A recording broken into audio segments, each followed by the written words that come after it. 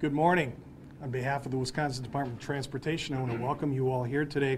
It's a very important news conference, a very good day. My name is Kim Rudot. I'm the Regional Communications Manager, and let's get things started. It's a real pleasure to be able to introduce to you Transportation Secretary Mark Gottlieb. Mark. Thank you, Kim. Good morning, everyone. Before I begin my prepared remarks, I just want to recognize a couple people that are here with us today. Mayor Schmidt and County Executive Streckenbach. Appreciate all the support from the city and Brown County over the course of the events that we've had happen here over the last month, and appreciate your attendance today at the event. Well, as Kim said, we're here today to give you what we think is some very good news about the Frigo Bridge. This is really the news that we've been working very hard, our staff and our consultant and contractor partners and federal partners have been working very hard to be able to deliver to you ever since we had the incident that caused us to close the bridge back on September 25th. What we plan to do today is to provide you with some details about what caused Pier 22 to settle and caused us to have to close down the bridge, how we plan to make permanent repairs to the bridge, and when, most importantly, I think to the citizens of Green Bay and the region, when we expect the bridge to reopen to traffic. At our first news conference, when the governor and I were up here in this very room on September 25th, the governor pledged that the state would move very quickly to investigate the situation and get the bridge open to traffic again. He acknowledged and understood the importance that the Frigo Bridge plays to traffic in Green Bay, to the whole northeast region of Wisconsin, and really to our whole state in terms of getting people to and from their jobs, goods to and from market, and tourists to and from their destinations. We appreciate very much at the department the prompt action of the governor in initiating the process for us to be able to obtain eligibility for federal emergency repair funds to make these bridge repairs. And I want to especially acknowledge the assistance that we received from the Wisconsin Division of the Federal Highway Administration and other folks at Federal Highways who worked very closely with us to ensure that we were going to be eligible for those funds to repair the bridge. I also want to take a moment again to thank law enforcement, both the City of Green Bay and Brown County and other law enforcement agencies, for their prompt action to protect public safety, both on the day of the incident, September 25th, for their prompt action to make sure that the structure got closed down before anyone was injured, and everything that they've done for us since then to protect public safety in this somewhat difficult time. And as the governor said when we were up here on the 25th, safety continues to be our #1 priority as we move forward to completion of the bridge. I also want to recognize, my staff at the Wisconsin DOT. This has obviously been a sort of an all-hands-on-deck kind of an operation for us, not only here in the Northeast region, but our central office staff. We've certainly brought in national experts in terms of consultants and contractors, and again, I acknowledge assistance that we received from the federal government, and we've all really worked together to secure the site, to investigate the cause, and to consider what would be the appropriate repair alternatives that we're going to talk about today. Our teams proceeded with determination to do their work in a thorough and complete manner. As I said, we've consulted with a variety of national experts on this matter, and I think they've all done a great job and worked together very well. And again, one more important word of thanks on this whole issue, and that's a thank you to all the citizens of the Green Bay area and all the travelers in Northeast Wisconsin for your patience and cooperation during the time that we've had to close the bridge. We know that having the bridge closed is difficult for you, and we're working very hard to limit that inconvenience as much as possible. So to recap the work done to date, we are continuing with the investigation on the cause of the settlement of Pier 22, but again, we feel we've completed enough of that investigation that we're confident that we can announce today what we're going to do in terms of permanent repairs to the structure. As you can see out on the site, and as you will see in the tour this afternoon, we've started stabilization work to ensure public safety and protect the structure as crews work out there to initiate the permanent repairs. And then, of course, we've evaluated a variety of different options for permanent repairs to fix the bridge and get it back open to traffic. So we're standing here today less than 4 weeks since this event happened, and we're ready to discuss our plan for permanent repairs, and we're going to provide the details on that. Our staff is going to provide the details on that in just a moment. But first, I want to give you the news on our plans with regard to our current plans with regard to when we will be able to reopen the bridge. We will later today be releasing a request for bids for contractors to do the permanent repair on the bridge. That contract will call for completion on January 17th. 2014. Now, there will be a variety of incentives for early completion and disincentives or penalties for late completion, but January 17th is the date that we will have in our contract. That's the date that we're shooting for to reopen the bridge. Of course, I don't think I really need to add that this is a very unique situation. Anything can happen as we go forward with this process, but nonetheless, January 17th is the date that we're looking to hit, and we think that's an aggressive target, but it's one that we've talked to contractors and that we're fairly confident that we can meet. So at this point, I'm going to turn it over to the rest of our staff to walk you through a little bit more of the details again of the investigation to date, our plans for permanent repair, how that's going to work, what we're going to do, and then how we're going to get this bridge back open to traffic. But again, thanks very much. And with that, I'm going to turn it over to our Northeast Region Director, Will Dorsey. Thank you. Good morning. I'm Will Dorsey, the Northeast Region Director. I'd like to thank Secretary Gottlieb for joining us here today for the announcement. I'd also like to echo a couple of the comments made by the Secretary. First of all, our appreciation for local law enforcement to help us get us through this situation. Also like to thank the motorists for their patience throughout all of this. We're embarking on a pretty busy traffic season with holiday shopping, deer hunting season, and Packer games hopefully taking us through the playoffs. So we anticipate a lot of traffic, a lot of impacts, and so we request your continued patience as we work through this to the end of January for the completion. As the Secretary mentioned, we're proceeding on 3 tracks concurrently on this: the investigation, the emergency stabilization work, and then the long-term fix. And as you can imagine, this is a massive effort. To get this done, we've brought in scores of highly skilled people to work on this project. And I believe behind me you can see an organization chart.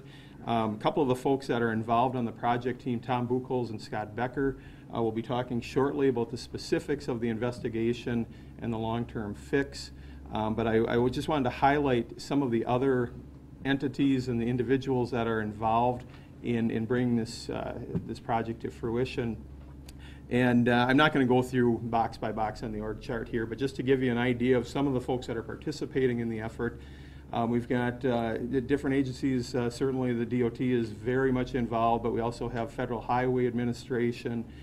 We have city and county forces that have been working closely with us. We also have scores of consultants that are working on the project. If we don't have the expertise in-house, we've brought in the people that have the expertise to make sure that we're doing the thorough investigation and coming up with the right solution. And then also the contractors that the Secretary alluded to when we go to bids on this. So we think we've got a very good team put together.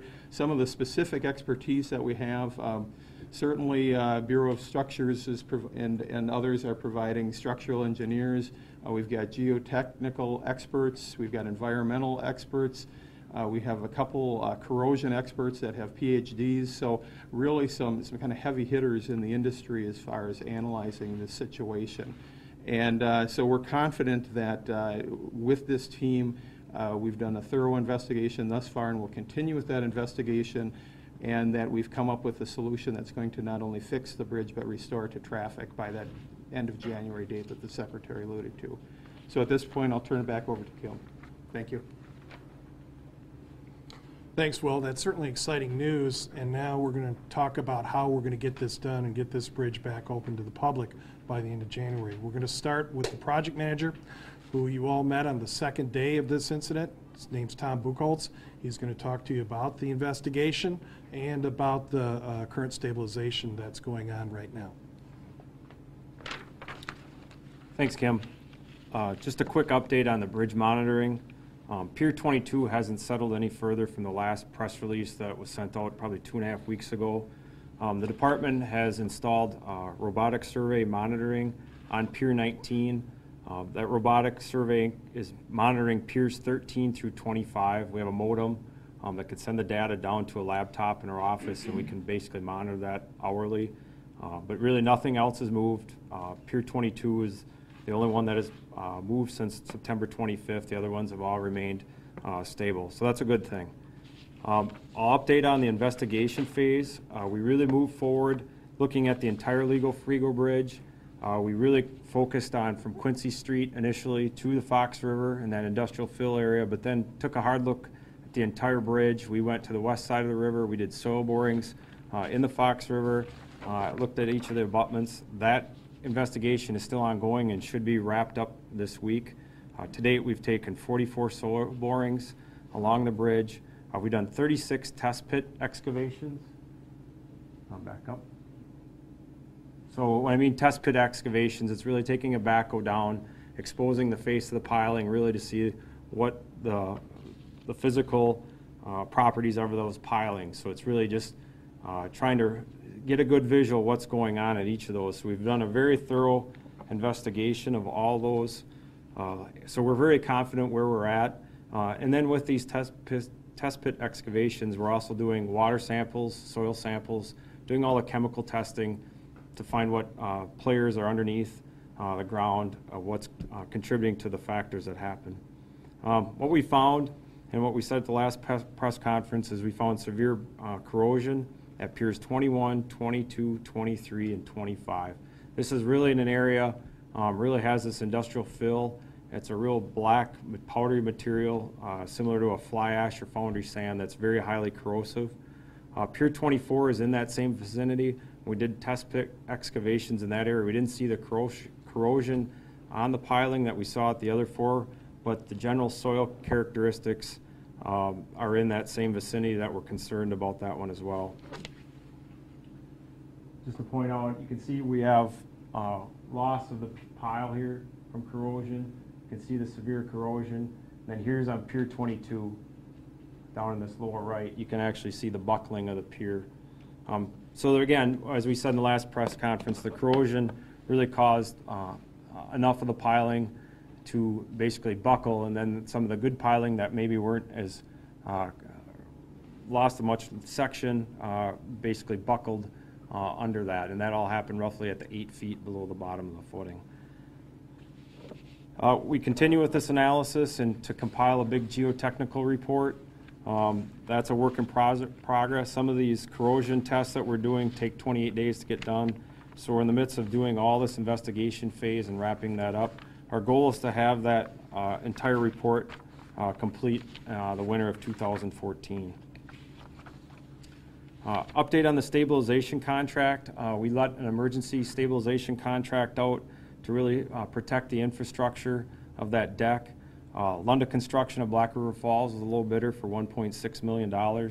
They started a week ago, Monday, on October 14th, on that stabilization work. And really what the fix is to provide temporary towers to support that structure.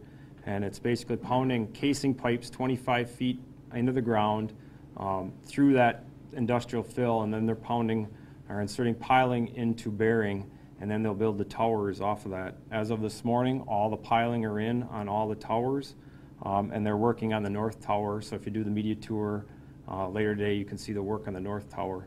The plan is to have towers in here at the end of this week, and then the trusses that sort of going to support this underneath.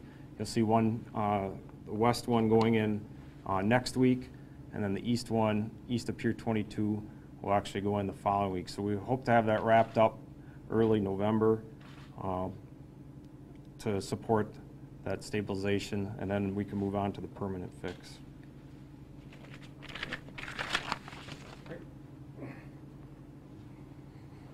So, how are we going to fix this bridge? We have Scott Becker. Scott's our Chief of Structures from Madison, from our bureau in Madison, and Hill Farms came up today to talk to you about that, and he's going to explain that right now. Scott, go get that display up too. Okay, thank you, Kim. I guess what I'd like to do is to take a couple of minutes to talk about the conceptually what we're doing here to fix this. Where I'd like to start with, he's getting a display ready that we'll talk off mostly in the elevation view, but as mentioned, as you can see behind me, piers 21 through 25, this repair will be done on all 5 of those piers similar, and then we'll be doing some additional work at Pier 22 to jack the bridge back into its position. I'd like to call your attention to the plan view here that we're showing. That there's a before and after. If you want to, there you go.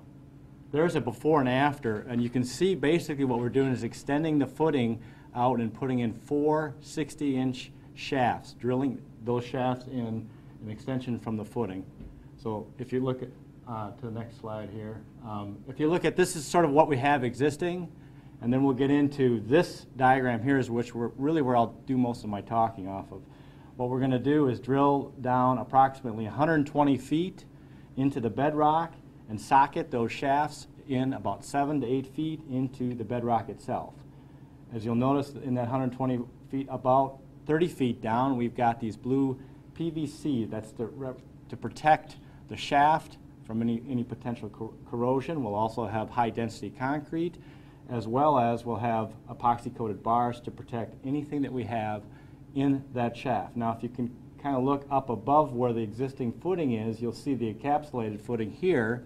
And what we're doing there is we're putting post-tensioning bars. We're drilling it through the bottom of the footing, as well as through our new footing. And what we're going to do is basically post-tension that or squeeze that together to transfer all the loads coming down from the bridge into our new shafts. And that's the goal is then to not have to rely anything on these piles.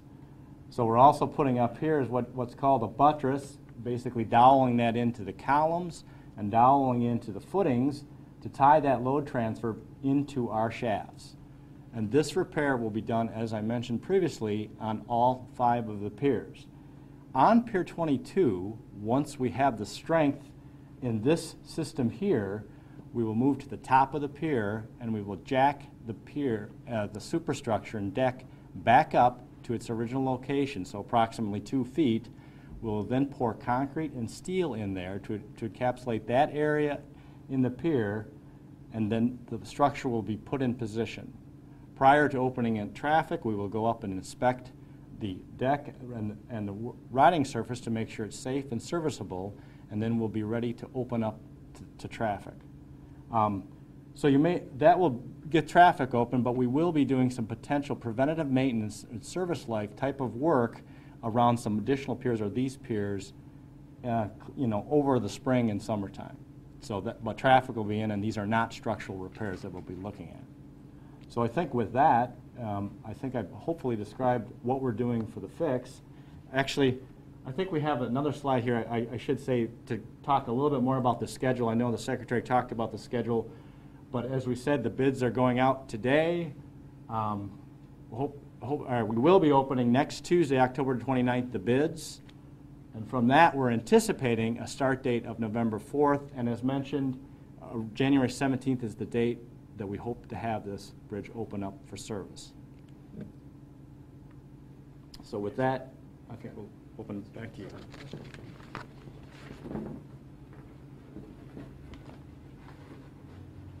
We'll have that display available for you. Just want to wrap up a couple of things here before we go to the Q&A. First of all, the PowerPoint will be available to all of you. Just give us your email address. We'll send it to you.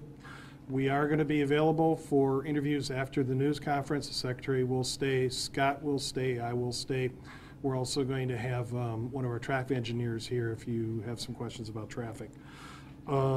As for updates, again, we're going to keep doing what we're doing. We'll keep giving you updates as needed. Certainly, as things change out there, we'll be sending out video to the media. And then after today, as things change and we do get an availability out there, we will be bringing media on site for media tours.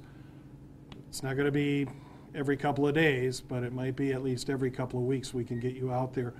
The one thing we can't do is we can't interfere with the work going on out there, and there's not a lot of room. So keep everybody safe, but we will try to get you back there if we can. This afternoon, we're going to meet at the same location on Quincy Street.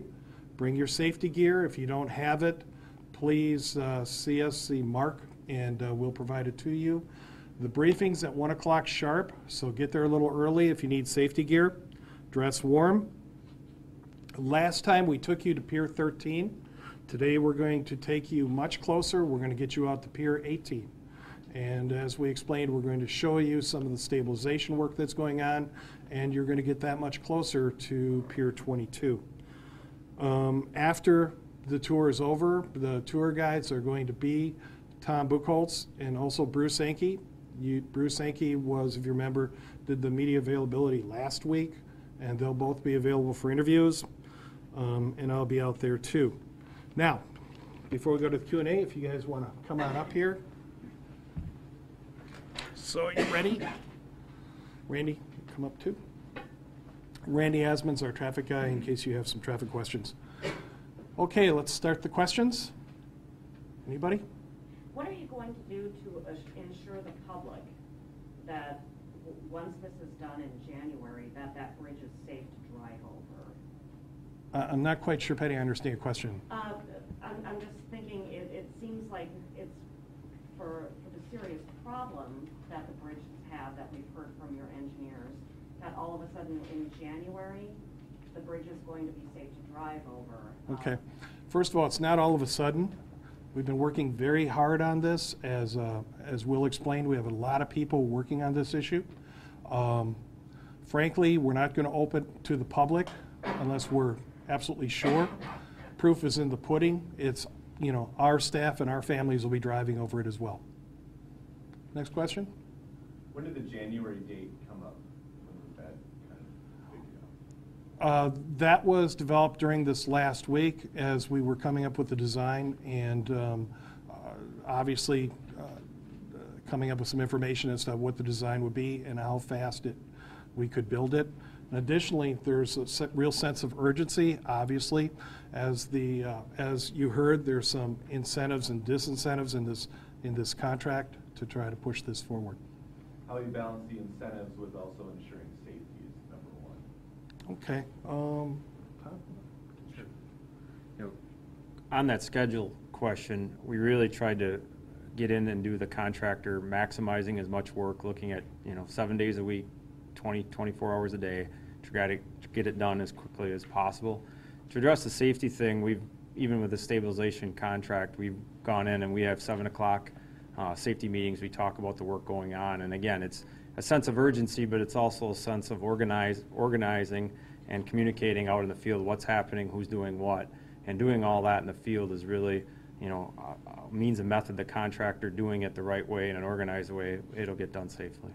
Thanks, Tom. Along with that, again, the Secretary mentioned at the top of the conference about safety.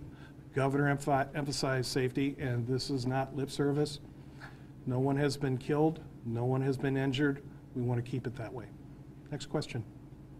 My question is for Scott. Okay, Scott. I just wanted to ask why this strategy was one that you felt was the one that you guys should go with for repairing the bridge. Interestingly enough, this strategy was proposed by our consultant team. Some of the contractors came in, and our own bureau staff. It seemed to be the one that everybody was leading, and really we wanted to make sure that it was a very robust structural system. So the drilling of shaft into the bedrock really would ensure that all that load would be carried and away from all that soil. So no matter what the soil conditions were, we would put everything structurally down to bedrock. And it seemed to be one that, out of all the alternatives, that just kept coming back to us. And it's a very robust system. And do you see having to do any other types of improvement?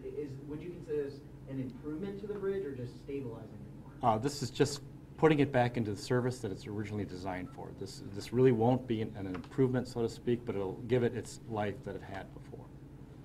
Scott, how much of the bridge, how many of the other piers are already resting on bedrock? Well, all the piles are driven to different levels of depth throughout the plan. So there's plenty of that are, and some of them that aren't on the bedrock, but all of those have gotten plenty of capacity, overcapacity. And in those areas that aren't resting in the bedrock, though we don't see these corrosive soils or this issue of what we have in Pier 21 through 25.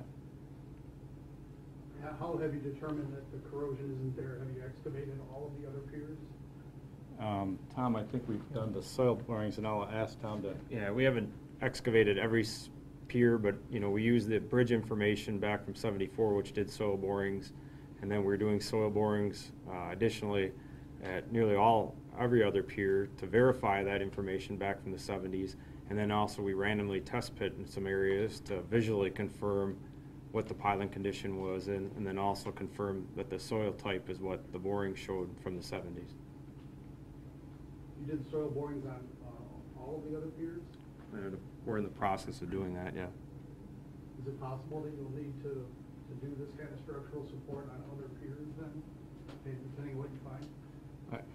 By what we've seen preliminarily, these are the only ones with this corrosive, aggressive type of behavior we've seen, and all of the other borings have not shown that we've needed that. Is that what the borings are for, to look for corrosion or to look for? To assess the soil type. This is the fly ash and that type, to make sure that that's where the corrosive area was, to make sure that we know what the other soils were, and they have, and we're in the process, as Tom said, to get all the borings for all the piers. You have like 20 pilings under each leg of each pier, right? Yeah. Each pier is different. Roughly, but each pier is different depending on the height and where it's at. On Pier 22 then, how many of the pilings were badly corroded and how many of them buckled? And are we safe in assuming that all of them were either corroded or they buckled? We exposed 3 of the 40, and we saw severe corrosion and saw buckling at 3 of the 40. So we're assuming the other 37 are in the same condition, given that we visually looked at 3. Do you know what is in the soil that's causing the corrosion? Yeah, we do. It's an industrial fill, you know, I call it, you know, I don't know, fly ash / foundry sand, and one of the tests that we run is resistivity, and that's a highly corrosive, generally on new retaining walls, the measurement is in ohms, and a number higher than 3,000 is what's required. In this industrial fill area, we have numbers down in 200. Lower is worse. So, you know, it's relative to a number, but it's highly corrosive stuff. So you exposed I just want to reiterate one thing, that remember, these are the 5 piers that we've identified that have, and 4 of them have been corroded to the point that we feel need to receive this repair in order to open up the whole bridge. We have been researching the other piers as well, looking at the soil content, that sort of thing. We're not seeing anything remotely like what we found through these piers, but as Scott mentioned to you, that doesn't mean, as our research continues and as we do our analysis, that after the bridge opens, we may be out there doing some sort of preventative things, just so in our minds we know that we're going to get the service life out of this bridge that we intended to get. And I want to reiterate another thing too, and we said this right from the top. This has nothing to do with the design of the bridge or the construction of the bridge. This was a good bridge. It was soundly built, and it's meant to last a long time. Next question, please. Go ahead. You kind of touched on it, but being that the soil is the part that caused the erosion, are you guys going to be doing anything to the soil to prevent something like this from, could something like this happen again? To anything to the soil Yeah, I mean, in this being location? that the soil is the part that's causing the corrosion to Sure. appear, I mean, what's going to happen? Because that could happen again, couldn't it? 'Cause Okay, the soil- well, no, remember, this soil's concentrated in this location, okay? And, oh, I'd like to add Go ahead. to this, we are putting in those sleeves you saw, the Right. protective sleeves on that to protect the shafts that we have. Plus, we're putting epoxy and high-density concrete, so this corrosion is onto the steel and not to the concrete. So we're doing everything we can to prevent that from the system that we're putting into place. So then you're using preventative measures, but we're not affecting the underlying original issue in the soil? I just want to understand correctly. okay, I think your question is We're- the preventing- corrosive situation still going to be there? Yes. Yes, it will be. Okay. And so what we're doing is we've come up with a method which to put these other pilings down that's going to protect them. I think, how deep was that going to be, the protection? The PVC, 30 feet. 30 feet down. That should more than traverse the area of the corrosive soil. Next question. This is kind of a traffic question, but apparently, I heard over the radio this morning on my way to work that there was some confusion on Highway 72 where people were heading towards 49